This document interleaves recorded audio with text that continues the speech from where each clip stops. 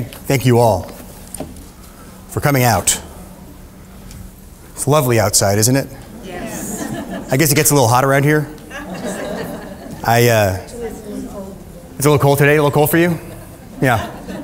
Yeah, all right, well, I'm from Seattle, so my wife just called as I was finding, just so I don't know if you guys are aware of this, the maps on the other side of campus don't have this building on it. So it makes it tricky to find. It's a little Harry Potter thing going on. I was like, the invisible building.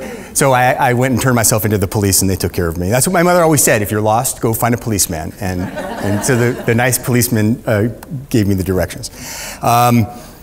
Yeah, so I've been, she said, Sarah said, was that Sarah? No, who introduced me? Angie. She said, was a New York Times bestseller. I have to call you on that. We're on the list. This week we clocked in at 23 on the New York Times bestseller list. So now it's been 4.5 years on the New York Times bestseller list, which is nice. It's also available in the Reader's Digest edition in Croatia. So if you have any relatives in the old country with short attention spans, they too can read The Art of Racing in the Rain. It's quite a thing when that happens. The book initially came out in, I think it was May or June 2008 as a hardcover. So we're coming up on our 5th anniversary. And I love talking about Enzo. Enzo's very near and dear to my heart, and he's assured me that my kids' college educations will be paid for. And that's very generous of him. I really appreciate that. But sometimes I want to read something a little different. And since I'm doing 2 events today, I don't know if any of you are coming tonight, I'm going to read something different. I know you're probably going to be mad at me, but it's okay. I don't care. I don't care. I'm going to read a short story that's you have not read. And then we'll just do Q&A, and then, I can tell you all about we can all talk all about The Art of Racing in the Rain. I could even read some from The Art of Racing in the Rain just for my own selfish purposes. I'd like to read something a little bit different. So this I wrote this. It was commissioned by Humanities Washington, which is an arts organization, arts and humanities organization in the Northwest. And it was for an event, a fundraising event, and we were asked, several writers were asked to write a story on a theme, and the theme was night flight. So I live in a neighborhood of Seattle called Seward Park, or near Seward Park. It's called Mount Baker, is specifically where I live. There's a big park there that is Seward Park, and it's the last inner city old growth forest probably in the world. It's old timber. It's been beautifully preserved on this little peninsula. And it's awfully weird because I was reading a newspaper article once, and it was about these parrots, these feral parrots who live in Seward Park. And so I had that as my idea for night flight. And so this is what I came up with. By the way, just so you know, I don't know what you guys are like around here. Is there a fault line around here somewhere? Yeah, okay. We are petrified in Seattle that the big one's coming, and yet we don't do anything about it. So hold on one second.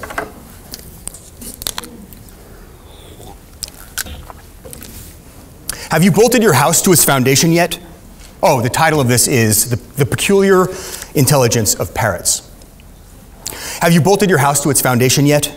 I mean, look at the maps. Read the reports. The Cascadia subduction zone is due for a 9.0 magnitude quake within the next 50 years. A catastrophic quake resulting in liquefaction of soil. Shear damage will be extreme, resulting in the severing of communications, electric, gas, water, and all utilities. Liquefaction. You know what that means. The ground on which you're standing turns into something resembling water. Not cool. I repeat, have you bolted your house to its foundation yet? Yeah, neither of my parents.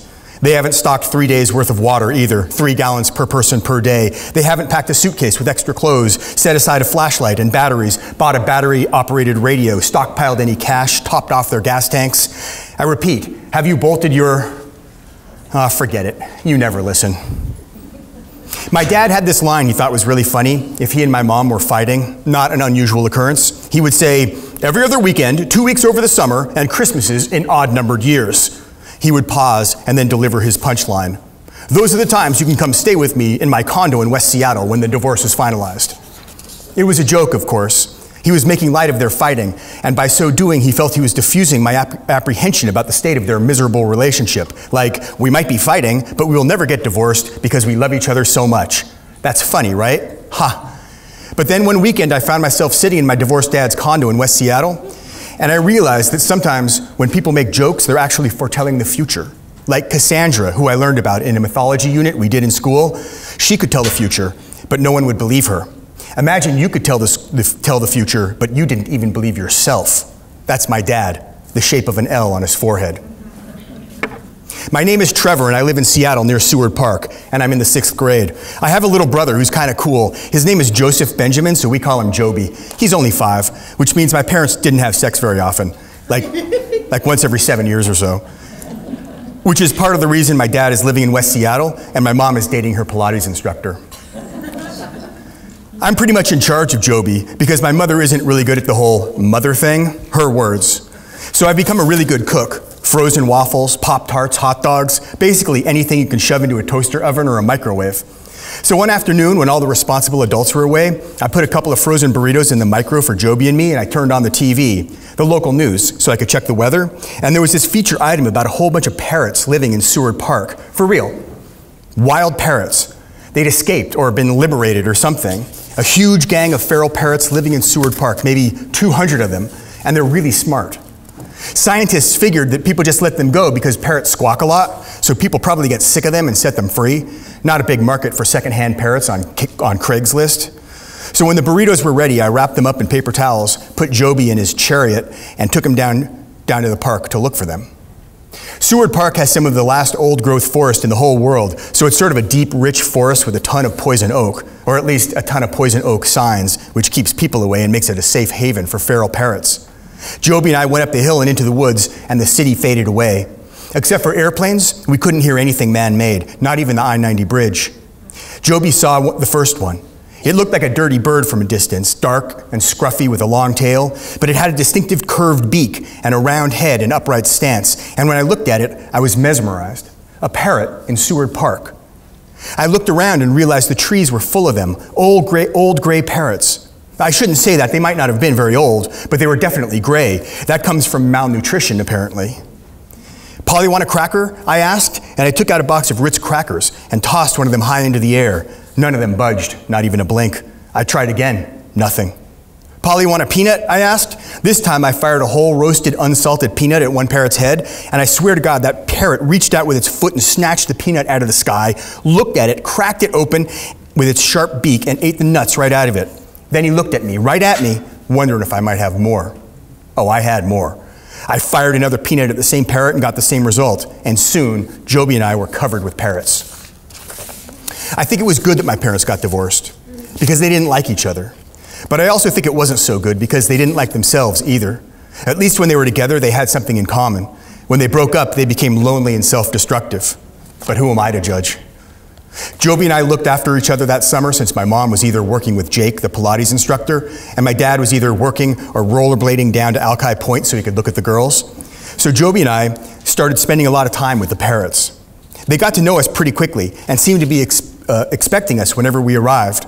We figured them out too, which ones were the peanut freaks, which preferred no-salt Baldy pretzels, and which liked goldfish crackers. They all liked raisins and dried mangoes. After we started having lunch with them every day, we noticed the color started coming back into their feathers, so maybe we were doing something good for the universe. In any event, we went to Seward Park every day that summer, except the weekends we spent in West Seattle with my dad, and on those days, we felt really bad about not feeding our friends. Honestly, we grew pretty attached to them. They were the most dependable friends we'd ever had. Parrots don't talk, they imitate. They can sound like they're talking, but they don't really form sentences. They're kind of like Xerox machines made out of feathers and blood. But apparently, they read. And one day, when Joby and I went to visit our friends for lunch, they brought a whole bunch of newspapers for us to see, which I didn't think was totally weird at first. They collected them, I figured. I mean, they live in a busy park in the middle of a city. People leave their papers around, the parrots steal them, you know, whatever. And I might have thought it was random, the papers they brought us that day, except they were all from different months and even different years, and they all featured one of three things: a story about earthquake probability, a story about hot air balloons, or advertisements for rubber rafts? What do you think? I asked Joby as we studied the papers, though Joby just looked at the pictures since he couldn't read. He said, "An earthquake's coming. They want us to get ready." I love Joby, 5 years old, and he plays the piano like a crazy sick piano genius. I'm serious. Not like a kid who's been taking lessons for years and can play some Chopin etude that's been pounded into his head by a $40 an hour piano teacher. Joby, who has never taken a piano lesson in his life, can hear a song on the radio and then sit at an empty piano at a shopping mall or a school auditorium or some friend's house where my mother has dumped us for the weekend so she could go to an ashram with her boyfriend because my dad refused to take us because it wasn't on his schedule. Joby can sit down and play that song beautifully, straight out of his head, like bang. He can freaking play some Elton John song or Billy Joel, and sure, it's corny like New York State of Mind, but he can play it so good, it makes you cry. I swear to God, that's what pisses me off about all this. Joby should be famous. He should be on America's Got Talent or something. He shouldn't be lost to anonymity and mediocrity because his parents are losers. Did I tell you about the L on my mother's forehead? It's bigger than my father's. Look, I'm busy. I'm in 6th grade. I've got tons of work to do all the time, and my parents are screw-ups. So while I was impressed by the newspaper collection presented to me by the feral parrots of Seward Park, and while I was moved by my brother's assessment of those articles, I guess, like any adult figure, I ignored the signs. It was a few weeks after the newspaper incident that the next strange thing happened. My dad was bringing us home from West Seattle one morning, and he stopped abruptly in the middle of 31st Avenue. A family of 5 raccoons was crossing the street. Not panicked, not rushing, just trotting across the street. "I've never seen raccoons in the day before," I said to my dad. "Neither have I," he admitted. "They're probably rabid. Stay away from them." But they didn't look rabid. And then that night, Jake, the Pilates instructor, told me to take out the compost, so I hauled the stinky bag up the stairs to the compost bin in the back alley, and I saw a coyote run by. Really, a coyote. What are the odds? Seward Park, raccoons, coyotes, parrots bringing newspapers. I'm no genius, but I'm not a either. I got myself ready. A blow-up raft and foot pump, 200 feet of nylon rope cut into 5-foot lengths, lightweight extendable paddle, 5 bags of roasted unsalted peanuts, $79 of accumulated cash gifts, excluding coins, too heavy. My dad's Firewand grill lighter, a survival radio my Uncle Lester gave me before he vanished mysteriously, possibly a Jewish mafia kill, my dad says. Water purification tablets I got with my mom's REI dividend because she never uses it. Water bottles for me and Joby. Jalapeno beef jerky I shoplifted from the Leshai market because it's so good, but I always felt guilty about it, so I never ate it. Underwear and socks for me and Joby. That's what's in my earthquake preparedness kit. What's in yours?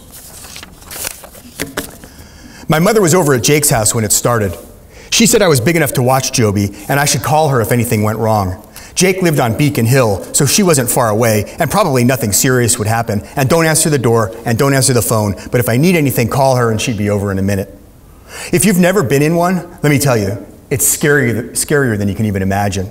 It starts as sort of a deep rumble, a deep ocean wave, but the ocean is the ground, and the dogs start barking right away, and then the car alarms go off, and it's like a cacophony of sound. But when the shaking doesn't stop right away and grows into an earth dance, and when you can picture those tectonic plates, huge, massive in scale, ramming against each other 20 miles below the ground, you realize how tiny you are compared to what's happening. Just like in mythology, titans are clashing, and you're a speck on one of their swords. When the electricity goes out, and the dogs are so afraid they've stopped howling, but the wave is still going, even though you've counted to 20 a bunch of times, that's when it gets really scary, when it keeps going beyond that. The first thing I do is make sure I'm alive, and I am. So the next thing I do is make sure Joby is alive, and he is, and that's very good. Our entire house, not bolted to the foundation by the way, has slid down the hill and is resting neatly in the street. It is night. There is no power. Car alarms are going off everywhere. There are no sirens. I picture all the ambulances, police cars, and fire trucks buried in rubble. There are only car alarms. That's a comfort. When I become the new president of the universe, I will have all car alarm designers put to death. Joby is pretty good on his bicycle, but I don't know what we'll encounter on our journey. So I hook his chariot up to my bike and pull it with our survival stuff and wheel us out onto the street. The world is full of people in pajamas. They're all standing out of their houses, or what's left of their houses, as many are in rubble. They're scratching their bleeding heads.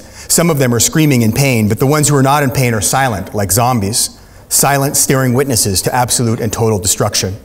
Mount Baker Park is a hole in the ground, maybe 50 feet down. All the houses on the hill are destroyed, and the world smells of natural gas, and there's a terrible sucking sound, like the earth is taking one long, deep, wet breath. I pedal as fast as I can down Lake Washington Boulevard, which, strangely, is mostly intact. Fault lines, you never know what they'll tear up. Fallen trees litter the ground all around us. The world is devoid of electric lights, but full of lights from fires that have ignited from gas lines and house fires. We snake our way through the carnage. "Are you okay?" I call back to Joby, and I turn to look. He's in his bicycle stroller, scared to death. "We'll be okay," I reassure him, though I'm not so sure myself. Here's my logic. Beacon Hill, after a quake like that, is now Beacon Mound. Georgetown is the new waterfront. Sodo is a deep water bay, so no one is coming to help me and Joby. We have to help ourselves. We make it to Seward Park, which has become an island, an eventuality that I have anticipated. I blow up our little raft with a foot pump and paddle us over to Seward Island. We can see stuff because the moon is out and the city is raging with fire. We get to the island and haul the raft up onto the shore. I tie the lengths of nylon rope to the safety rope that circles the raft. I don't know if it's going to work, but those parrots were trying to tell us something when they brought us those newspapers. An earthquake balloon boat.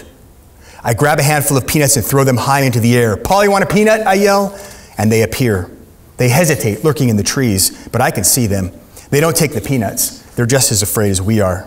"We'll find some place," I tell them, "with trees and peanuts and dried mangoes. We'll take you there."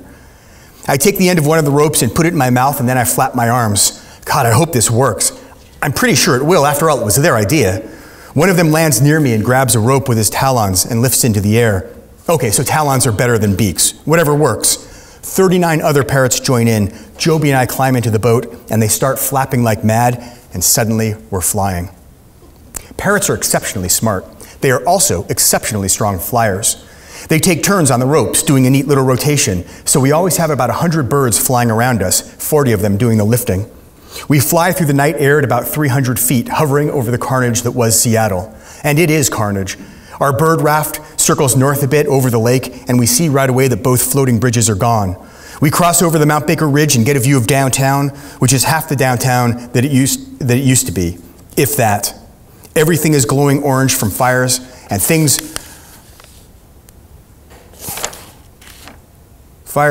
aren't glowing, I'm sorry, that's a bad sentence, I should rewrite that. Everything is glowing orange from the fires, and the things that aren't glowing are black with flooded water. Yeah. Puget Sound seems to have surged very high, maybe a tsunami. Harbor Island and Sodo are submerged and have become a new tidal flat. West Seattle is isolated because the bridge has collapsed. I wonder where our dad is. I wonder about our mom, but there's no room on our bird raft for them anyway. I point the birds south, and we follow I-5 as we fly along. Everything is dark, the entire coast, it seems. I have no idea how extensive the damage is or how far-ranging the quake. I turn the crank generator on my little survival radio and tune for a station, but I only get static. Finally, I get a weak signal. The devastation is absolute. There's nothing left. The entire West Coast has fallen into the sea. If anyone can hear us, please help. Please, we need help. We continue flying through the night with no known destination and just the kindness of a ragtag group of feral parrots to depend on. Joby looks up at me. "When are we going to get there?" he asks. I don't have the heart to tell him, I don't have the heart to tell him I'm not sure there's even a there to get to. "Soon, Joby," I say. "We'll get there real soon." So there's my short story.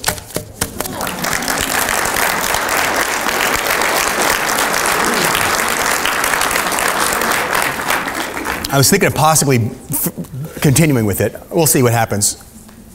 I have a couple of, I'm trying to finish up my new book now, and I have another one I want to write. Who knows, maybe one day. I can just see these guys going around the country and this kid playing piano in bars, for tips and stuff like that.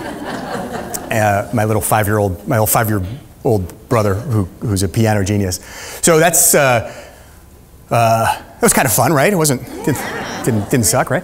But we're here about the art of racing in the rain. I can read some from that and all that, but do you want to just go to Q&A, or do you want me to ask the questions for you? You guys should ask them. Does anybody have any questions about the art of racing in the rain, or about the peculiar intelligence of parrots? Sir? I hope I'm not the only one. Can you tell us a bit, please, about your agent, your relationship with your agent, how you came to have that relationship, how you chose him or her, or vice versa. Yes. And what that agent does for you. Okay, so okay, so here's the problem. This is why I'm a novelist and I don't write haikus, because I can answer that for about 20 minutes, and I'm going to. I'm going to take 20 minutes to answer that, because everyone's read the book, or many of you have read the book? All right. So there's kind of a famous story about how the book came to be published, which has very much to do with the agent I'm working with now. And I'm going to tell you that story, even though some of you may have run across it before on the internet or something. But still, it's a very funny story. I grew up in Seattle. I moved to New York. I went to school in New York, and I lived in New York for 18 years, and then moved back to Seattle in 2001. While I was living in New York, I made documentary films. And at some point, a film came across my desk. A friend of mine had asked me to take a look at it. They were looking for a US distributor. It was made in Mongolia, this film.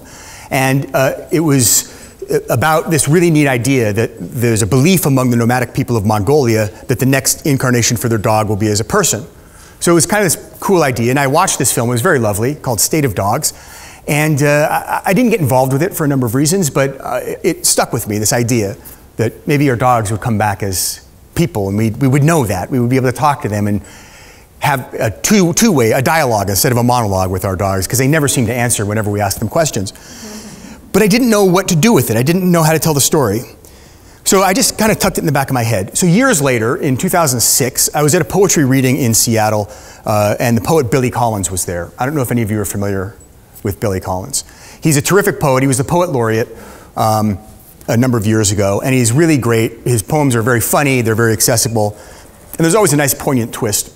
He was reading one of his poems that night called The Revenant, which means words from the dead. And so it's told from the point of view of a dog who's recently been euthanized. So it's being narrated from doggy heaven. So the first line of the poem is this: I am the dog you put to sleep, as you like to call the needle of oblivion. Come back to tell you this simple thing: I never liked you. It's very funny. The dog is very bitter about his previous life. And there's a nice twist at the end. It's a great poem. It's in a collection called The Trouble with Poetry. I encourage you to check out Billy Collins' work. If you ever get a chance to see him live, you really should go, because he's a terrific entertainer. While I was listening to him read this poem, and everyone was laughing in this audience, I was like, oh, wait, that's it. Remember that story about the dog being reincarnated? There's only one way to tell that story. That's why I couldn't figure it out. The only way to tell that story is from the dog's point of view. A dog who is convinced he's the smartest person in the room. He's just not a person. He's in the wrong body. He's been trapped in this. He doesn't have tongue. No one listens to him. He can't open doors. This is my dog. So this was this epiphany that I had. I was very excited about it. And I went home because I wanted to get going on this story. Now, this was, as I said, the summer of 2006. At the time, I was doing a lot of touring for my second book, How Evan Broke His Head and Other Secrets, which had gotten some nice reviews and won a couple of awards, but it wasn't selling well at all. So I was doing the thing that unread writers always do. I had a trunk full of books, and I would drive around to all the bookstores in the Northwest doing readings for 2 or 3 or sometimes 0 people. And trying to develop a relationship with the bookseller. When writers do this kind of stuff, it's not just about an audience, theoretically. I mean, no one wants to do a reading. Let me just tell you, doing a reading for one person is the worst. You would think doing a reading for 0 is the worst? No. Because if there's 0, the bookseller usually says, oh, they feel bad for you, and they close up the store and you go have a beer. So at least you have a friend. But I'm telling you, I once flew all the way to Plano, Texas to do a reading for one person. And I was like, let's have a chat. And he's like, no, I want the reading. I came for the reading, I want the reading. I had to do a reading for one guy. I was like, dude, you're killing me here. So I was doing a lot of traveling that summer, going from bookstore to bookstore to bookstore. And at some point, my wife pulled me aside and she said, I know what you're doing. I know why you're doing it. You're going to these bookstores and these libraries because you're developing a relationship with them. And she said, I understand the importance of it.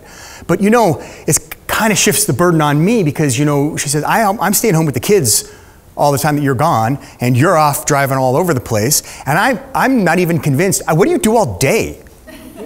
I see your readings at night, but what do you do all day? I think you're going to see the movies. Well, it turns out she found a ticket stub in my pocket. Because that's exactly what I was doing. I would go, my kids were, how old were they? You know, like say 7 and 9, for instance. So they don't go see R-rated movies. So I could go for a little jog by the river, whatever town I was in, because all towns have a river. I could get a little light lunch at the Subway sandwich place. I could go to the movie theater, see an R-rated movie, then go out and do my reading at night, and then pack up my car and drive off to the next town. It was a pretty cushy life. At that point, my wife started giving me page counts. She said, no, you need to be writing your next book. So take your laptop, and when you go away, I want to see pages when you get back. You can write in your motel room. And so at this point, I have to introduce you to my wife. She's not here. She's at home taking care of the kids. But I have to introduce you to the concept of my wife. Any writer will tell you your spouse, your partner is everything. Most important person in your life. My wife is my first reader. She's my most dependable reader. She's my most honest reader. She is usually my most critical reader. She's everything, and she really, I dare say she's my muse. She inspires me to great things.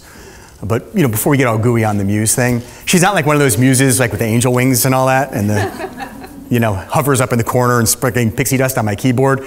She's much more of sort of like a, well, kind of like a 50 Shades of Grey dominatrix muse. You know, she really cracks the whip. Get back in that room and don't come out until your chapter is finished. That kind of, really good for inspiration. So this was the summer of 2006. I had this idea for the dog book, and I went to my wife. I said, I'm going down to Central Oregon to do some readings for about 4 days, and I want to start this new idea. I want to start this new dog book. And she said what any good dominatrix muse would say. She said, no. Absolutely not. That's not the way it works. She said, you finish the book you're working on, and then it gets published, we make a little money, and then you can write your dog book. Think of it as a carrot, she said. You look forward to it. I said, it's a really good idea, though, and I begged and I pleaded, and finally she relented, and she said, okay, fine. You want to start the dog book? Go ahead, but I want to see 40 pages when you get back. So I went down to Bend, Oregon. I checked into the Riverside Lodge. Opened up my laptop and I said, doggy, you better be ready. And the first sentence came to me, gestures are all that I have. Sometimes they must be grand in nature. And I thought, I've got it. I wrote and I wrote and I wrote. 4 months later, faster than I'd ever written before, I had finished the first draft of The Art of Racing in the Rain. I was really excited about it. I sent it off to my agent in New York, waited patiently for him to call. He took a couple weeks. Finally, he called me. It was the Tuesday before Thanksgiving in 2006. I know this for a fact because certain things just get emblazoned in your brain, in your memory. It was the Tuesday before Thanksgiving. My in-laws, who are from New York, were coming out to visit for the first time. They'd come to visit. They were coming for the first holiday.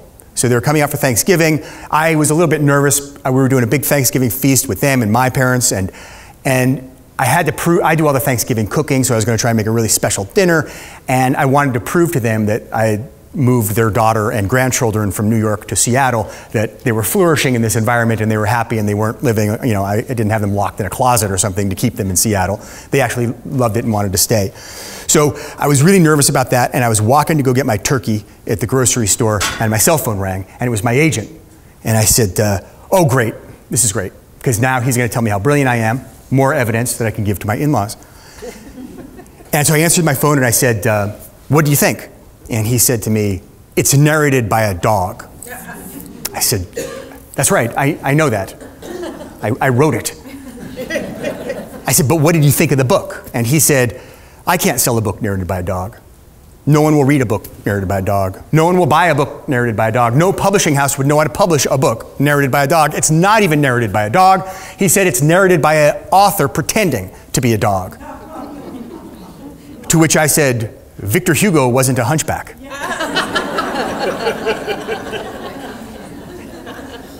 He didn't get that joke, I don't think. Or maybe he didn't hear it, I don't know, but he just kept on going. He just glossed on over it, and he just went on and on and on at great length about the state of the industry and how no one was buying fiction, about how this was a very important book in my career, about how I was now ruining my career, and worse, I was taking him down with me. So he ended up his diatribe with a statement just saying, please, please, please, do us both a favor, throw this book away and go write me something I can sell. And I don't know what got into me. Maybe it was because of the holidays and all that. I was feeling very festive. These two words popped into my head, and I couldn't stop myself from saying them. I just said to him, "You're fired." Oh. So I fired my agent. Now let me give you a little bit of advice. Any of you writers out there. If you're working on your third novel, and your first two novels, you got like nice reviews and stuff, people liked it, but geez, they didn't sell a whole lot of copies. And let's say you're working on your third book, and it's told from an alternative point of view, like a dog, for instance. And let's say you're gonna get in a fight with your agent over this alternative point of view, and you're gonna fire your agent, and it's the Tuesday before Thanksgiving when your in-laws are flying into town that day for a great big Thanksgiving feast. It's best not to tell your spouse about that until after Thanksgiving. I think you get the picture. It was a little tense around our house. Still, my wife was always very supportive, so we got through it, and I immediately started trying to find a new agent. And I sent it out to everybody, and I just kept on hearing the same thing. Love the idea, love the writing, it's all great, but it's narrated by a dog. No, we don't know how to handle this book. No one can touch this, no one will publish this book. I was getting really frustrated. In March of 2007, I was at a fundraiser for King County Library Systems, our big system up there in Seattle. And they do a big literary feast where they have 35 writers and 35 tables. And it's a lot of fun. I was at the pre-author dinner that year. They feed all the writers ahead of time. And I was with a bunch of other writers, and we were going around the table introducing ourselves. It came to me. I said, "Hi, my name is Garth." And I'm really frustrated because I have this book and I think it's really good, but it's narrated by a dog and no agent will touch it. And this other writer sitting across from me looked up from his plate and he said, "Oh, hey, you should call my agent. He sold my book and it's narrated by a crow." I don't see why he couldn't sell a book narrated by a dog. This is a true story. His name is Lane Mayhew. He wrote a book called Song of the Crow about a crow who stows away on Noah's Ark. So I said, I got the agent's information, and I sent him my pages, and he called me 2 days later, and he was crying. He said, he was reading the book right there. He's like, "I'm reading this now, and I love this dog, and I love this story. You have to let me represent this book. I know I can sell it." And he had some really great ideas for a couple of structure things that we worked on together for a little bit, and then 50 weeks after I started writing it on July 17th in 2006, he sent it out to all the publishing houses, and there was a little bit of what they call an auction. And the next thing you know, he made a great big deal with Harper, who's a wonderful been a wonderful publisher. And since then, as we know, it's been 4.5 years on the New York Times, and it's now in 34 languages, and it's being made into a film with Patrick Dempsey as Denny. So just to prove the moral of the story, people will read a dog book. But I think the moral of the story is really more to the point. Whenever I do community reads or I go visit places, I always like to work when I can. When it works out, I like to work with, maybe visit a high school and meet with some students. Because I think it's important for them to understand that there's a lot of changes that are going to be happening, especially high school students. There's so much potential and it's all very exciting. And everybody knows what's best. My oldest kid is 16. I know exactly what it's like. Everybody knows what's best for him. His parents, his brothers, his grandmother, his Uncle Bob, the school counselor, his favorite teachers. "Oh, you should do this and you should do that and you should go to this school and you should blah, blah, blah, blah, blah, blah, blah." And I think it's important for kids to realize that's all well and good and that's nice and nod and be polite. But there's only one person who has to do it, and that's you. So if it doesn't ring true in your heart, you're doing it for the wrong reasons. And it would have been easy for me to put the book aside because this agent said, "Don't do it." But I really felt there was something there. And sometimes you have to stand up and say, no, you're wrong. I'm going to take a chance here, even though it's a little bit risky. And I think that's an important thing for kids. So that's why I like telling that story to them. So that kind of answers, that's my agent. See, I told you I'd get back to the question. I have a great relationship with him. Jeff Kleinman is his name. He's a wonderful guy. He's a little bit crazy. He lives in rural Virginia and has a duck hut and takes care of ducks. He's awfully weird, but his wife is a veterinarian, and so she cares for the ducks too, I guess. So, and then last night he called me at 11 o'clock this time, and he's 2 hours ahead. I'm like, "What are you doing awake?" He's like, "Oh God, I'm working. What do you think I'm doing?" I'm like, "Why are you working at 1 o'clock in the morning?" He's like, "I have all these books I have to read. I'm an agent." So he's always working. He's a very nice guy. So there's my agent answer. Thank you. Any other questions? Yes, ma'am. Do you I do. The way the world works in traditional publishing, can you hear me if I'm not using this? Yes. Okay. Better, actually. Oh, okay, good. Well, I didn't want to not take advantage of it if it would be good to take advantage of it.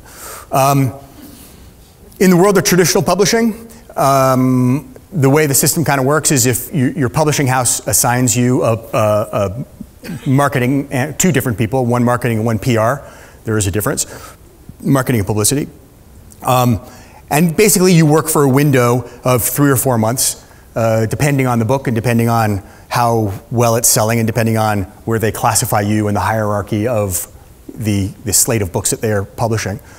In the old days, not even in the old days, now, that's fine for some authors. A good friend of mine is Eric Larson. Do you guys, Eric Larson, Devil in the White City, and his latest In the Garden of Beasts. A wonderful guy, a good friend of mine. He has a different approach. I mean, he just goes with that. He's like, look, I go out there, I write my book, I go on tour, I do my tour, and I'm done. He would never do what I'm doing, is now 4.5 years after the book is out, still going out for the book. Maybe he doesn't enjoy it as much as I do. Maybe that's just not the way his mind works. I have my own personal publicist. Her name is Dawn Stewart, and she works out of Bend, Oregon, which is, and you can work anywhere these days with this kind of stuff with, the internet. She always wants me to do more and more and more and more and more. She pushes me to do more. I'm now at the point of, I'm going to be retiring from Enzo, because I'm finishing up my new book and I want to get it polished up and really devote myself to it, take a little bit of a break and then get on the road for that. So it is important for writers, for authors nowadays to be very, promote yourselves quite a bit. There's a lot of avenues with social media, as you know. Nothing quite like having the Pope tweeting from his helicopter. Does he have a BlackBerry or is he using an iPhone? I'm just wondering. And do you get that for free? I mean, is that considered a bribe if Apple gives him an iPhone? How does it? You know? Oh, yes. I thought maybe you had the answer. I could make up an answer. My question is, when you translate a book into a movie, did you write the screenplay?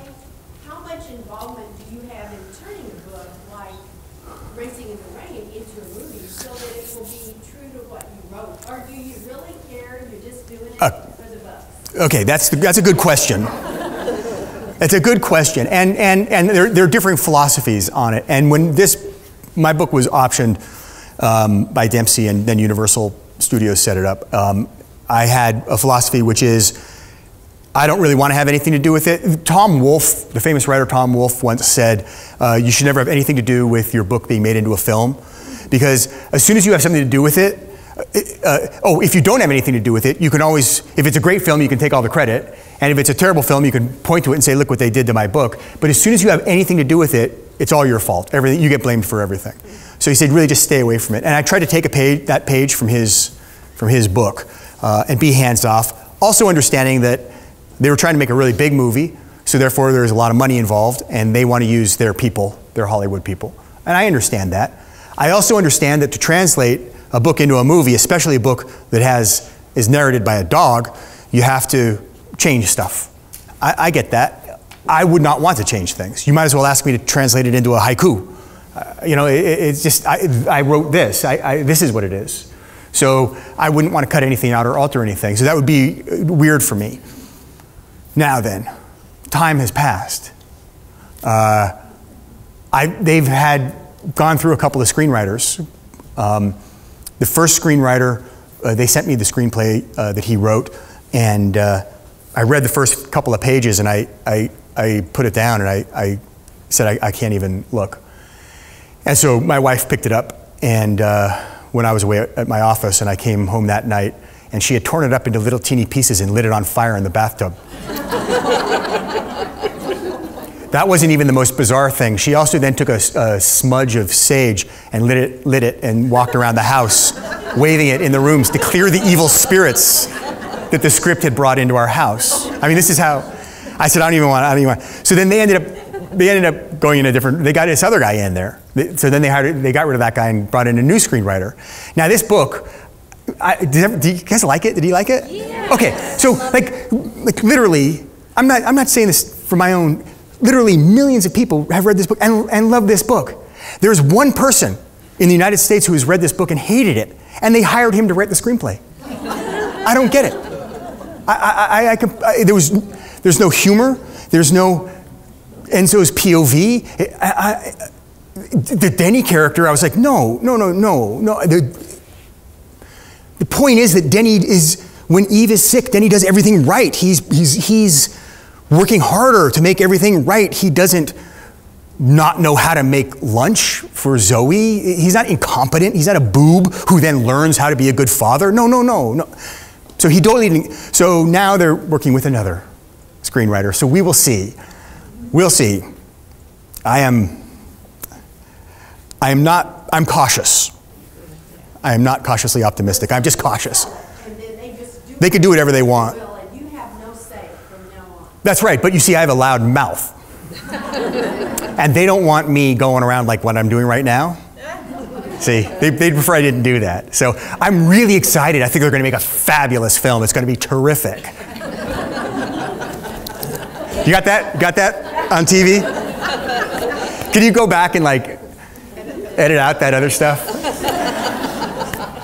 We'll see. We'll see what's going to happen. Something's going to be happening soon. I don't want to go into great detail about it. There's going to be something exciting I know is going to happen. Yes. Yes, ma'am. I loved your book. Thank you. There was another book that was narrated by a dog, and that was Cujo. Cujo. That's Stephen King. Long time ago. That was narrated by the dog. Really? Maybe you're right. I didn't read it. I saw the movie. It was scary. The movie, it did not translate very well into a movie. I quite enjoyed the book as opposed to the movie. Let's keep your fingers crossed. This on your book. Yeah, here's the thing. There's going to be an opportunity. There very likely will be an opportunity that I will become much more involved in the film, and that it's sort of like the sequester thing. March 30th is the day that they're going to make that decision. A theater company in Seattle called Book It Repertory Theater translated it into a play last year. Book It Rep does this really cool. Their adaptations are wonderful. It's not really a full dramatization. It's acted out, but parts of it are recited by the cast. So it's really neat. They do a terrific job. And they did mine last year, and it was awesome. I mean, it was like boggling. You laugh, you cry. There's this guy, an actor, who played David S. Hogan, who played Enzo. And he was a guy on his hands and knees. But he would talk to the audience.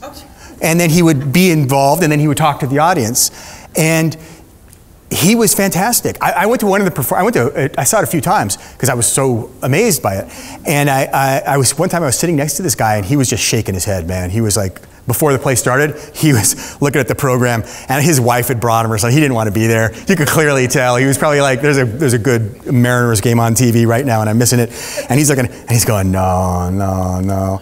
And so finally I just leaned over and I said, listen, the lights are going to come up. There's going to be a guy climbing around on the furniture with his hands and knees, pretending to be a dog, and you're going to think, there's just no way. I promise you, by the end of this play, you're going to believe that is a dog.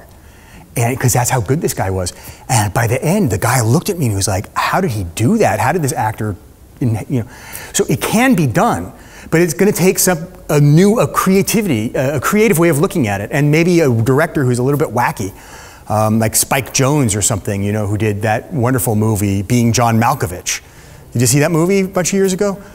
Terrific. I mean, unfortunately, he's destroyed his career because he then did that huge budget ultra flop of Where the Wild Things Are. So no one wants to work with him. I'd work with him. I think he'd be great, because you have to have the POV. If you don't have the POV of Enzo, it's just another family drama that we've kind of seen before. Next, yes? You said that your book has been translated into 34 Yeah. different. How did you find, or how did they find someone to be able to translate it and still keep the story going, flowing? Being that I only read English, I have no idea. Yeah. I mean, I don't know how good the translations are. I know that my acupuncturist told me that the simplified Chinese translation is better than the complex Chinese.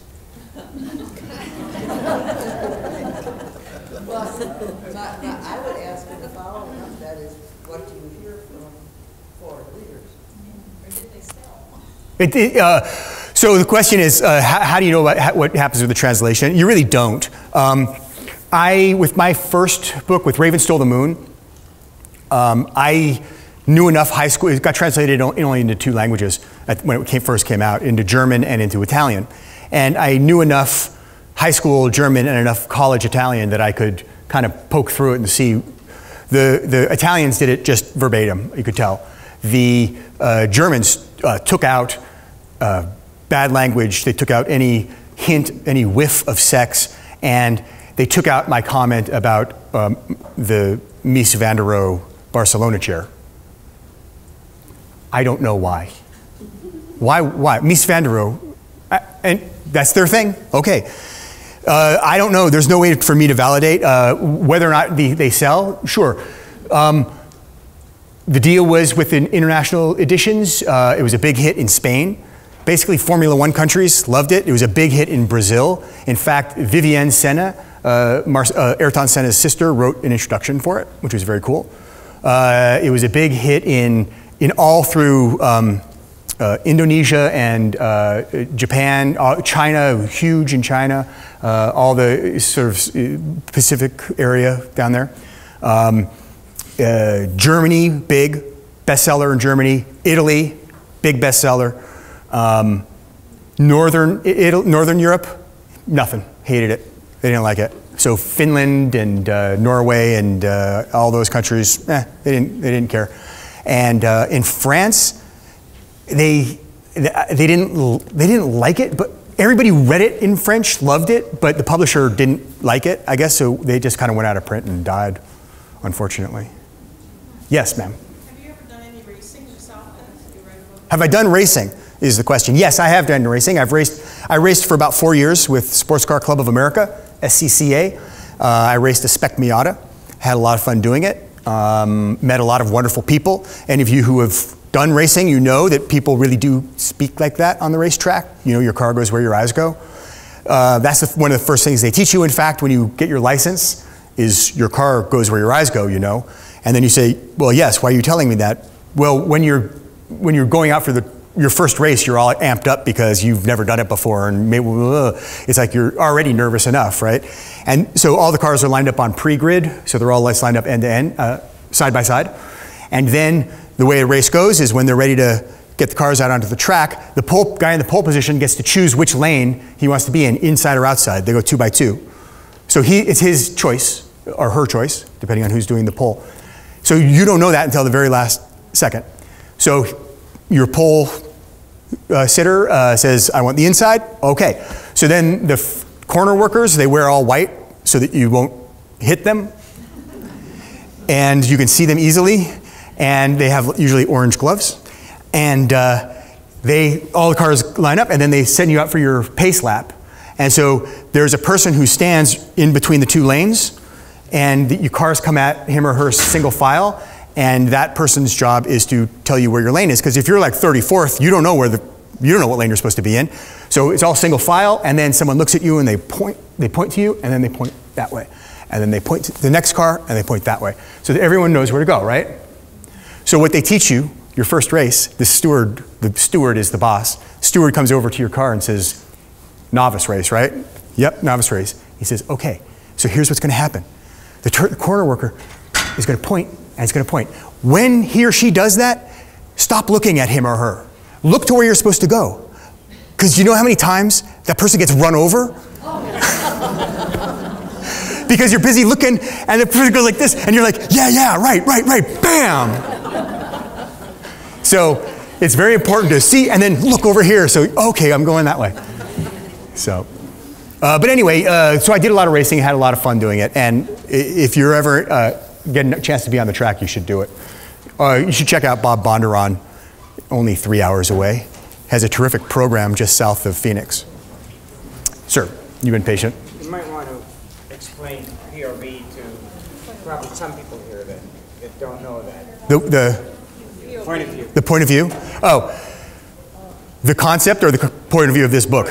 I don't think many people know the acronym. Oh, POV, point of view.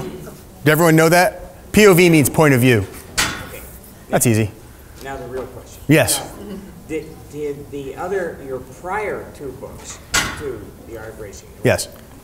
Did they do well following the success of? Yes, they did well. What became of my other books? My first book, Raven Stole the Moon, had gone out of print, and so the first thing we did is reissue it. Harper bought the rights for me. Rights had reverted. What happens is if your book is out of print for a certain amount of time, you get a letter of reversion from your publisher giving you back the rights so you can sell them again if you want to. I called up my initial publisher, which was Pocket Books, and I said, hey, you know, this new book is going to be a big deal. You might want to put my book back out in print. And my editor said, no, we don't. I was like, all right, well, give me the rights back. She said, all right. And then she got in big trouble. So, yeah. Yeah, I had to sit down with her boss at some point. And he's like, I never would have allowed that to happen.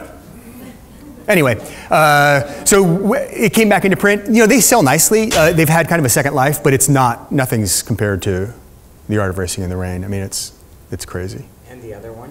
How Evan Broke His Head and Other Secrets has done, again, it's done very well for it. It was published by Soho Press, which is a small press out of New York, so their expectations were pretty, modest, but they're very happy with it. And they kept the rights and they wanted to exploit it, and they're actually repackaging it. They think that maybe they change the cover a little bit. They can get even more sales. So, yes, ma'am. How do you travel about the country? How do I travel? Yes. You mean like horseback or bicycle or something? Motorhome? No motorhome. No, I use airplanes. I don't like changing planes. I have this weird thing about changing planes, especially if it's in Atlanta. This is like really weird trivia stuff. Okay, I'll tell you, I'll give you trivia stuff. So I drove down, I was in Scottsdale last night and I drove. I didn't take a little plane. I could have flown here, right? But I like to drive. And it's kind of a weird drive. I'm used to driving, I drive from Seattle to Portland is the same number of miles, but it's a much more active drive because there are actually cars on the road and occasionally there's a turn. Yes, ma'am. Tell us about your new book. Tell us about my new book.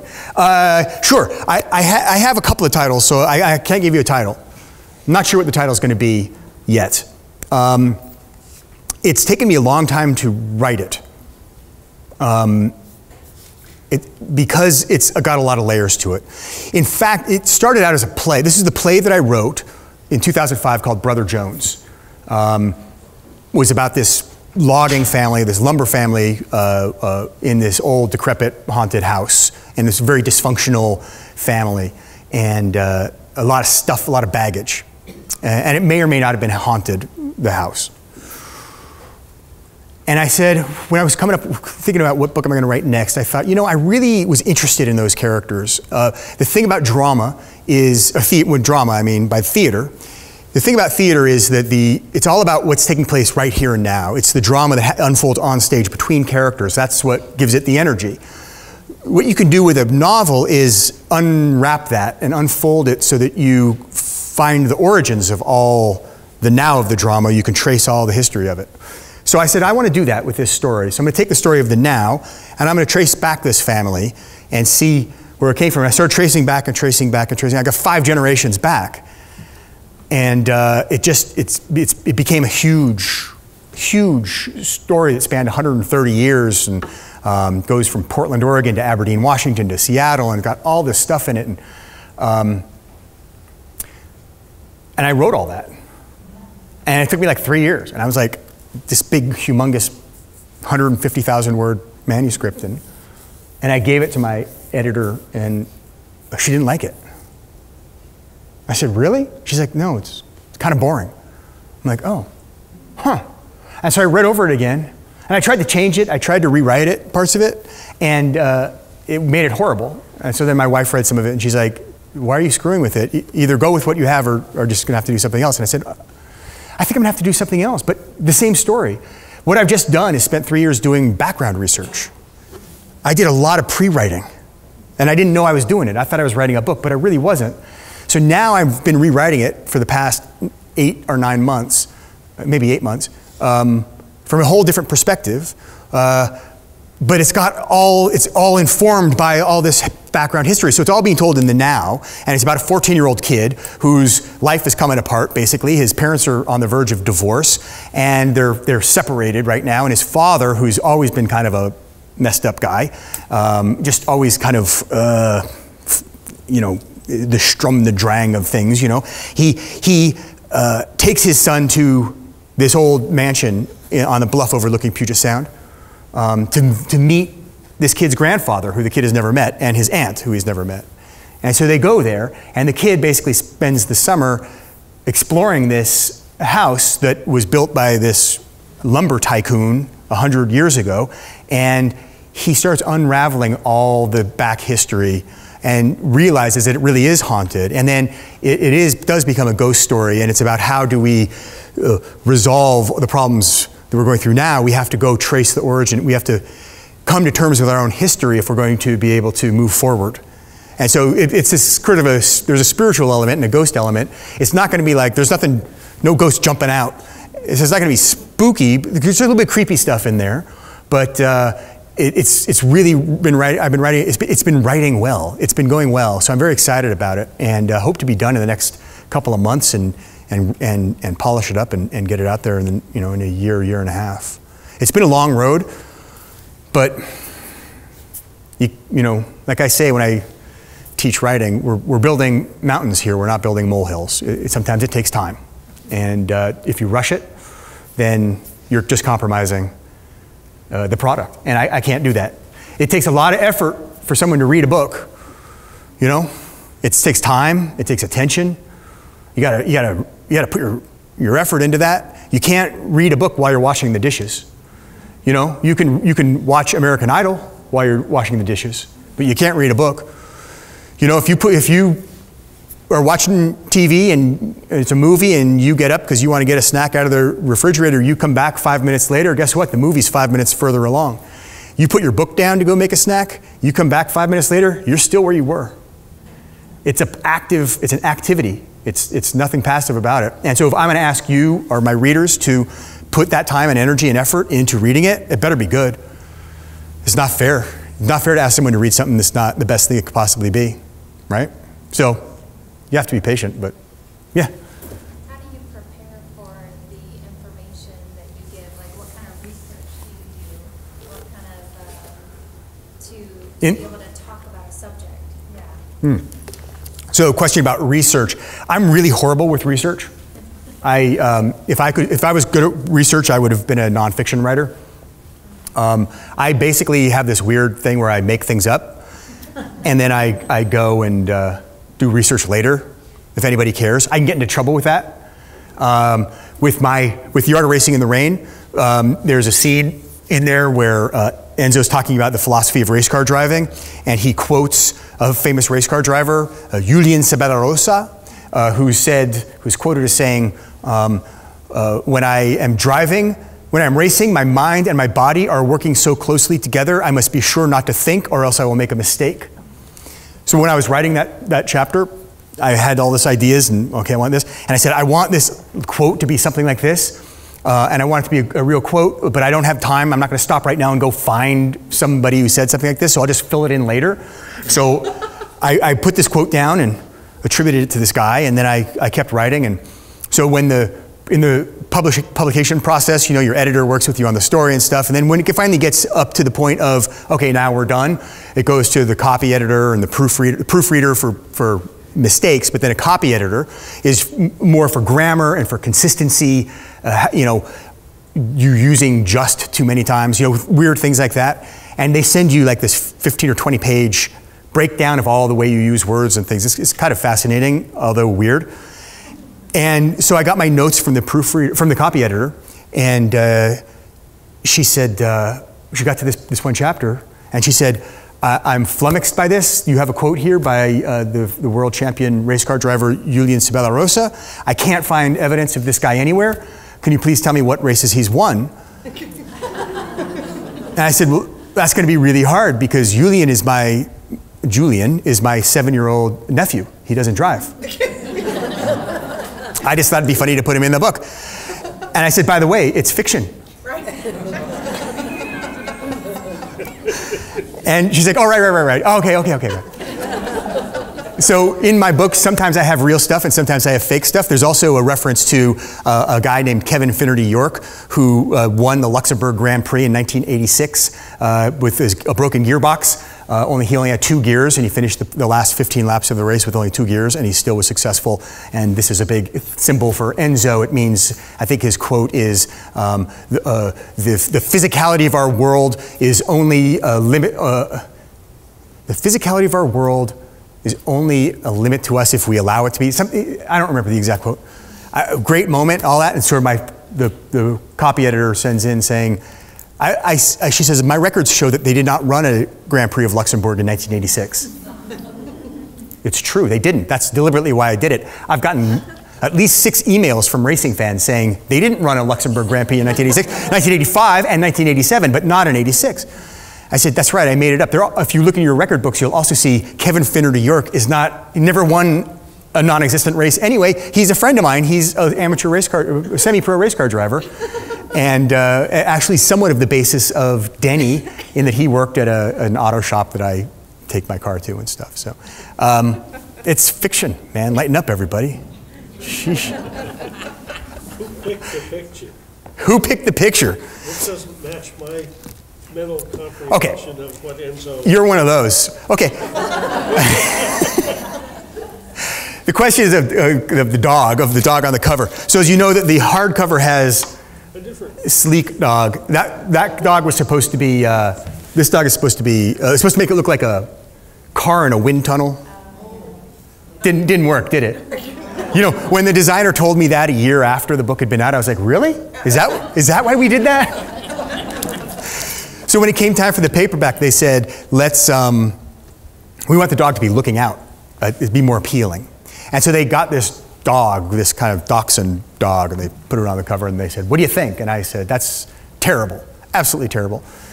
And so they kept looking at the publishing house, they kept looking, and they couldn't find anything. And so then my wife, as you know, takes things into her own hands whenever possible. She went on the internet and she went on Flickr and started looking at dog photos and found a photo of this dog that a young woman in Denver, Colorado, who is an aspiring photographer. She's just starting her business of doing photographs, and she was taking photos of her friends and her friends' kids and her friends' dogs and stuff. And there was this great picture of this dog looking over the side of a bed and had these almost human-like eyes and this look that was like really cool. So we got that picture, I sent it into the publisher. I said, find a dog like this. And so they spent a couple of months looking for a dog like that, and they're like, we give up, we can't find that dog. And I said, why don't you just use that dog? And they're like, oh yeah. So they called up the photographer, and we used that. That's Buddy. Buddy lives in Denver, Colorado. He's come to a couple of readings of mine. That's when he was a puppy. He's a big grown-up now. So that's who that is. There's a different cover. If you go to my website, you can see the international covers. They all have different dogs. Not all, but most have different dogs. And it's reflective of the culture. In France, there's like a black and white like Springer Spaniel or something with a little toy Ferrari balanced on his nose. And in England, it's sort of this sad little pathetic dog, and you know, whoa. And then it's a frisky dog in Finland, and in the Czech Republic, it's a kind of a big black Eastern Bloc kind of dog.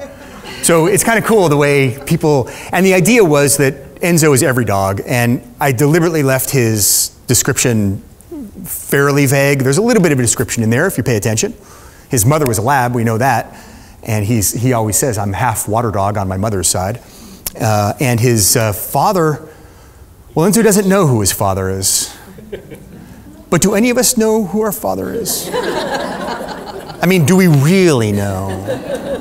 There's that guy who was standing around in the kitchen drinking coffee when we were a little kid. But are you sure that's your father? Have you checked the DNA? You see? So I wanted to bring a little bit of that into it. So he believes he was sired by an Airedale. The family dog when I was a kid growing up was an Airedale. That's a nod to Muggs. The book is dedicated to Muggs. Muggs was an Airedale. So I put that in for my father, who claims that the only worthwhile dog on the planet is an Airedale. And with one exception, my dog. Yes? We're talking about Enzo. I want to let you know I just laughed out loud so many times just reading him and his personality and his perspective. And I feel like I know our dog so much better now. But I know this is fiction, but still, it's fascinating. Did you see his personality evolve while you were writing? Did it change? Yeah, the question is about Enzo's personality and how it changed. It really did. If I go back and look at my early notes after I had seen that Billy Collins thing, Enzo was more like the Billy Collins dog, very bitter about being stuck in this body and kind of a little more resentful and edgier. And as I wrote it, I got to know Enzo. I realized that really wasn't Enzo. Enzo isn't. He's frustrated, but the fun part of his character is that he's kind of a classic double bind. He's got two things that he wants, and they're mutually exclusive. So he's convinced he's going to be reincarnated as a person. He wants to hurry up and get there so he can get his hands and get his tongue. He's just dying for that. Give me that tongue. And but at the same time, he loves his family so much he doesn't want to leave them. So he's kind of conflicted like that. And out of that, I found a lot of the humor could come out of, and sort of a lot of his more philosophical moments. So that really does exist. You know, the belief. It's real. The film that Enzo sees in the book is the film that I saw, State of Dogs. It was. I was going to say something about that. Oh, forget it. Oh no! So this is how. So this is where some of the humor. This is where some of the serendipity of writing comes from. I was talking about this with someone last night. It's very interesting, you know, art and craft and this sort of stuff, like accidental things that happen. So there are a couple of like fun accidental things. So I wanted Enzo to be reincarnated. He wants to be reincarnated because he's convinced that he's going to be a person. I said, well, okay, so this is a problem for me as a writer because I got to make that plausible. How on earth does Enzo know he's going to be reincarnated as a dog? I mean, as a person. How on earth would he know that? I can't believe that dogs have this as inherent knowledge. I can't go with that. There's got to be something. I said, well, what if he saw it in a movie? What if he saw the movie that I saw? And then he said, oh yeah, hey, I knew there was something different about me. Look. And I said, that's cool, that'll work, but why on earth would a dog be watching a movie? And I said, well, you know, when our dog was a puppy, we used to leave a radio on for her. And we'd leave, you know, my kids would put on like a pop station or something. And I was like, oh, no. You can't, no, Lindsay Lohan is not where my dog needs to be, no. So I would like go and change the channel to NPR because I wanted her to be educated properly. And so I thought, well, what if Denny does that? What if Enzo's master leaves the TV on for him, and though they always like to watch racing, he wants his dog to have a well-rounded education. So he, as a joke, kind of, he leaves it on a different channel every day. Then one day on the National Geographic channel, I said, that's great. That solves, right? That just solves all my narrative problems. Now it's convincing. It sounds somewhat plausible, even though a dog watching movies is kind of weird. And then I said, but what happens though? What's the outcome of this? What are the corollaries to this? Well, if you were growing up and you hardly ever got to leave the house, and when you did leave the house, some person who didn't understand a word you said kept you on a leash at all times, and you always had to be accompanied. And when you got home, you learned everything about the systems of the world around you, including all natural phenomena from the television and from commercials. What would you be like? You'd have a little bit of a twisted view, wouldn't you? And so then I started playing with that whole idea of Enzo believing so hard in certain things, but being completely wrong. The whole thing about the monkey thumbs and all that, you know, the dogs are evolved from, the people are evolved from dogs and not monkeys. He convinced me, but It's quite plausible, but so I wanted to have a lot of fun with that, and so a lot of humor comes out of that, and that's the stuff that just because I made one decision, a whole lot of dominoes fall, and sometimes young writers don't pinch themselves off, and they won't explore enough of a situation freely because we're busy trying to do something. We've got a thing in our head, we're trying to do something. And it's good that you're trying to do something, but you have to understand that sometimes things are coming from a place that you don't understand. Maybe it's in your subconscious or something, I don't know. I tend to believe I get a little bit wacky and spiritual about writing. I pretty much believe that there is a soul of Enzo out there somewhere, and he was working with me. That there is some integrity to this character that's beyond just on the written, on words on the page. But that's just the way I work. In a sense, when I'm writing a character, when stuff like that starts to happen, then I know that I've woken that character up. So I get close. I can shove stuff around, but until that character starts shoving me around, I'm not really there. And so I always say to people when I'm teaching writing, it's my belief that the first draft of anything you write is about you. Go ahead. That's your idea. Your plan. You have something you want to do. Go for it. Every subsequent draft is not about you at all. Now it's your duty to be servitor to your character and your story. Because these things must be true. You've set it in motion, but now you've got to straighten it out so that you're not contriving to do things because you had a really good idea. It's not about your ideas anymore. And if you need to change your characters a little bit or change something that happens to kind of get closer to what you wanted, okay, but you can't just force a character to do something that it's not in that character's nature to do. Because if you do that, or if you do it with your story, with your plot line, how many people have read a book that you 2/3 of the way through and you're loving it? You're like, this is fantastic. And then something happens that you don't quite, you're like, what? No, really? And then you kind of go and you read a few more pages, maybe a couple more chapters, and you're going, no, it went wrong. And you set it down and you don't read it.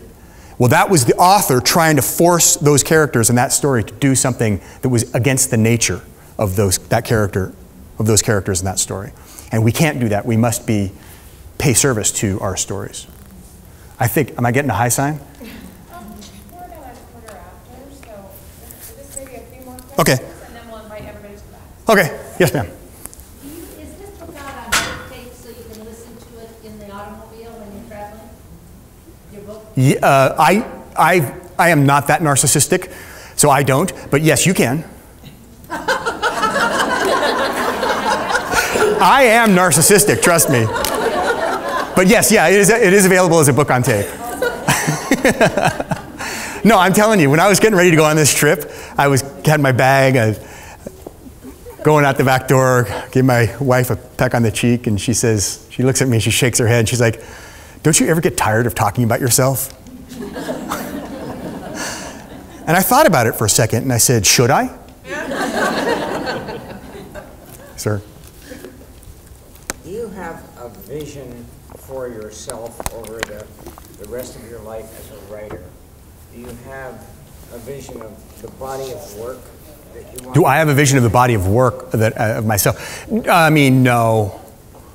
No, I don't think. I mean, I have a vision that goes out about 2 years. I have the book that I want to do that I'm finishing now, and I have I think it's going to be a crazy awesome idea for my next book. Oh boy, and it's going to drive my publisher and my agent crazy because they're going to look at me again and be like, what happened to the dog? But I swore to them, I said, listen, people, there's a rule, the Authors Guild of the Universe has announced 1 dog book per author per life. And I've used mine up. So I'm not, no, it's just, so my vision is, it's interesting, people say, I'll tell them about my new book or my first 2 books, they'll be, oh, so it's completely different. And I say, no, actually it's not different at all. I mean, what I believe is similar about all my stuff is the kind of the spiritual underpinning and sort of this outlook about the world, which is going to be very similar and very consistent. There aren't going to be any dogs or race cars in this next book. So, but I don't think that's, I have to do what no offense, I got to do what I got to do. There was a lot of push to try and get me to write another dog book, let me tell you that. But I don't feel that's, maybe if one day it comes calling, great. But I really think that it's my job to be true to what I want to do, as long as it's good. Okay, two last questions. You first. I love the book. The ending, how long did that take? I never cry in a book, never. I bawled like a baby at the end of this book. Which part of the ending? When he's dying. Okay. So when I first wrote the book, the book ended with, when I first started sending it out to agents and stuff, it ended with Enzo running off into the golden fields, and that was it. There was no epilogue. Enzo ran off. It was very touching, yes. And I sent it out to all these agents, and no one would take it. And I was getting very frustrated by this, and I thought, God, why on earth won't anyone take this? And I thought, geez, maybe it's because people just don't buy the idea that a dog can have human thoughts, right? Maybe that's a problem with that, conceptually speaking. So what if Enzo's already dead? What if he's already dead and he's narrating from doggy heaven and he's telling us the story of his life as he's waiting online for his new human soul? Right? That would work, because no one can tell me a doggy angel cannot have human thoughts. It's just, you can't tell me that because you have no authority to say that. I can make it whatever I want. So I said, okay, so if I do that, then how would it end? Well, if he's waiting online for his human soul, it has to end with him coming back as a person. I said, all right, so what would the last chapter be? Oh, how about this little kid and this race? Yeah. So I wrote the epilogue, and I put it on there, and I thought, yeah, I kind of like that. I said, so I went back to the beginning of the book, and I started rewriting from chapter 1. I started rewriting it from the point of view of doggy heaven, and it sucked. It was horrible, absolutely terrible. And I said, I'm not doing it. Screw this. I'm going to tell it the way I need to tell it, and I'm just going to find somebody who's going to help me do it. But I kind of like that ending, so I'm going to keep that epilogue. So that's how the epilogue ended up getting stuck on there. I've gone way over. So I'm going to go sit in the back, and I'd be happy to sign for any of you guys if you'd like. Thank you so much for having me here.